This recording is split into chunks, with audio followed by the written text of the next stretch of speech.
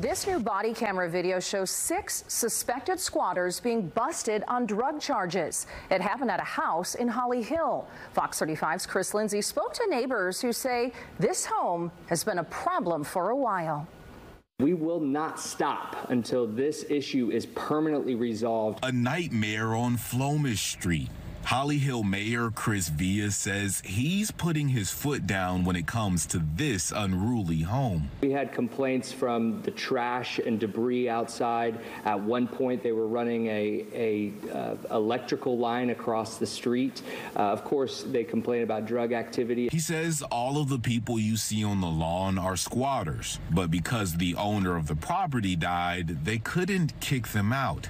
Instead, detectives went undercover and found a few of them were running a drug operation. What the narcotics guys were telling us was these people just really didn't care.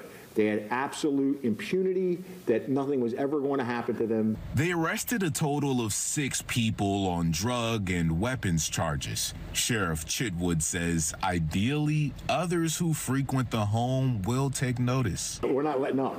You know, all eyes are on that property. You'd be a fool to go back there and not think you're not going to get locked up. The next step, Mayor Villa says, is for the city to gain control of the property through the legal process. If and when that happens, we'll be able to go onto the property to trespass them, get them off of the property. So we believe that it's going to happen very, very soon. In Volusia County, Chris Lindsay, Fox 35 News.